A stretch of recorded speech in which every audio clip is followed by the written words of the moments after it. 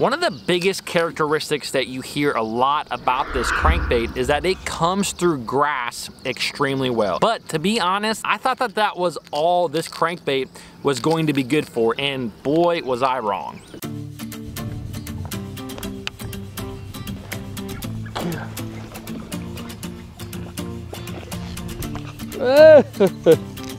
Look at that.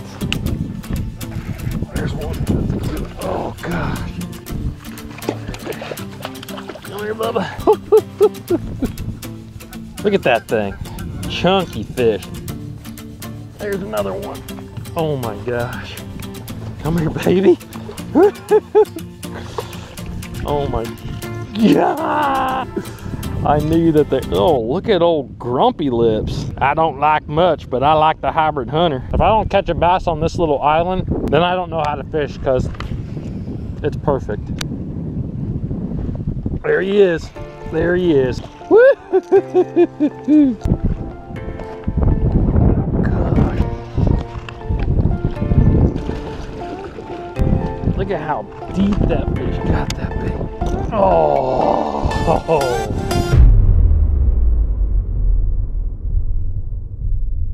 This video is brought to you by Sportsman'sOutfitters.com. Something that I love about Sportsman's Outfitters is that it is run by guys like you and me, guys that are fishermen, guys that absolutely get eaten up by going out and catching fish. Now, whether you're looking for crankbaits, spinner baits, swim jigs, your favorite rod and reel, line, your favorite tackle, you can get it all at Sportsman'sOutfitters.com. If you guys would like to help support the Bass Fishing HQ channel, click on those links below and shop at Sportsman's Outfitters today. I must say, I was dead wrong about this bait right here, the Hybrid Hunter by Strike King.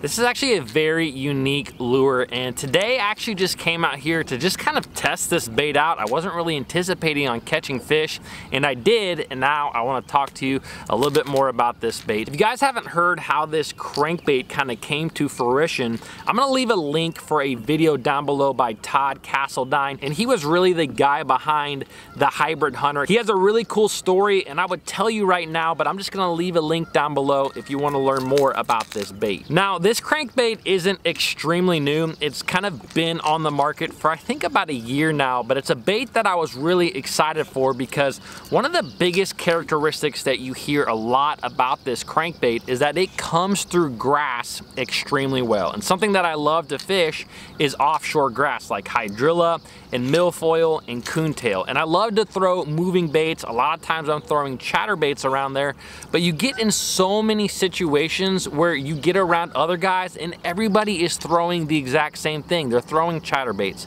They're throwing lipless crankbaits. So having another lure like a crankbait, something that I can reel through that grass, it is very appealing to me, and I have found that this crankbait does just that. I have used this in places where I'm really impressed at how well it comes through that grass and it'll come through it clean. Now, one thing that I was definitely wrong about is that I thought that this bait, because of the way that this lip is shaped, I thought it wouldn't come through wood cover that great. And I'm telling you what, this not only comes through wood cover, but it's probably the best crankbait that I have ever fished around wood cover. I mean, I don't know if you guys can see, there's a big laydown right there. I mean, I'm throwing this thing just straight up in the laydown, and I mean, it's just coming right through it. I mean, no problem at all.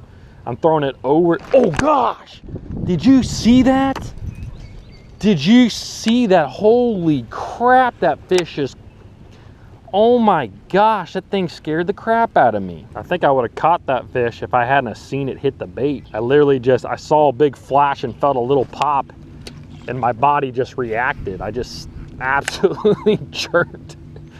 Oh my gosh. Tell you one thing I really notice about this bait is that it hunts in the water really, really well. And what I mean by hunting is, you know, not only is it diving in the water, but it goes side to side. There's a lot of side to side action. And when you have a crankbait that has a lot of side to side action like that, you don't always need to be hitting the bottom to be able to actually catch fish on it. Some crankbaits that don't really have that action, really about the only way you're going to catch fish on it is if it's hitting the bottom, and when it deflects off of something, usually that's when you get bit. But as you can see, that fish I just missed over there, he hit that bait when it was just about to come out of the water. And that's just because this bait will kick from side to side, and when it kicks from side to side like that, it will actually trigger a bass to eating it.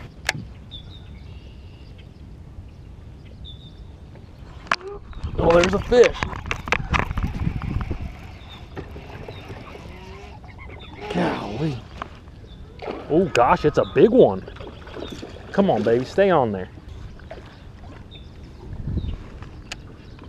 Come on, baby. Look at that.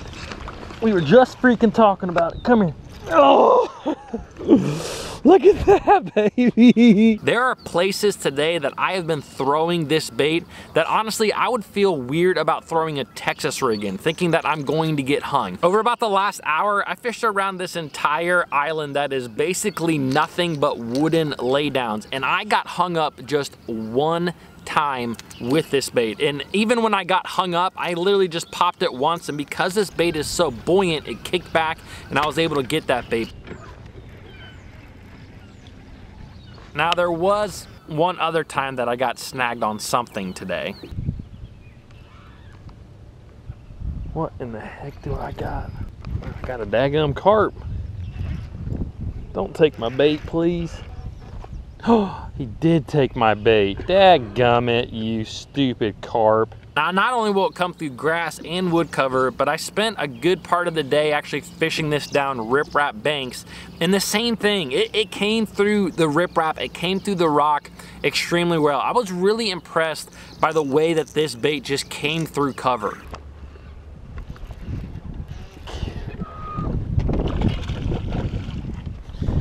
Riprap. Old Hybrid Hunter likes the rocks too. Oh, yes sir. The big thing about fishing a bait that comes through cover really nice is it really gives you the confidence to throw it anywhere. And if you're throwing this bait anywhere, you're a lot more likely to catch fish on it, because there are sometimes, you know, even with like a bait like a spinner bait, where I see a little area, maybe it's really branchy, really sticky, and I'm like, man, I don't know if I want to throw this spinner bait in there because it might get hung up. Well, there might be a bass sitting in there, and I was really impressed by this bait because it came through even the nastiest, like those really small sticks. Those are the ones that you get hung on a lot, you know, kind of the end of a branch where it really has small little twigs on the end. That's where you can get hung a lot, and this bait just came through it. Oh gosh, got him. Golly, dude, this is too much freaking fun. Look how fat that joker is. Oh, look at how fat that guy is. Are you kidding me? Look at that. Now, another thing is I thought it would be more of a warmer water crankbait because, one, it is really loud. Like, it's got some serious knock in there. And the other thing is that it's got a really big presence. Like, this is kind of a bigger bait, although they do have the smaller size, and I was fishing the smaller size today. It still has kind of a big presence in the water. It has more of a rock to it, and it just displaces a lot of water. And for those reasons, I thought this is kind of be a warmer weather, warmer water type bait. And I am fishing in 52-degree water today. 52-degree clear water, and I was able to catch several bass on this bait. A lot of crankbaits, when you bring them through the water with kind of a round bill, you know, they're gonna kind of go back and forth like this in the water as they kind of dig down. Now this one, it kind of seems to get to a depth, and then once it's at that depth, it actually kind of rocks more than anything in the water. And the reason that I like that rocking action is it actually reminds me of another lure, which is a spy bait. That rocking action tends to really send out a flash of of light. It sends out the flash of the side of that bait, which can actually draw fish in from a distance. I've seen this a lot with a spy bait, but with this bait, I can see it doing the exact same thing. Today, I was fishing this on my favorite crankbait rod. It's the Arc Tharp Series grinder rod. It's a 7-foot rod. It's a composite rod, so it has more of that parabolic action,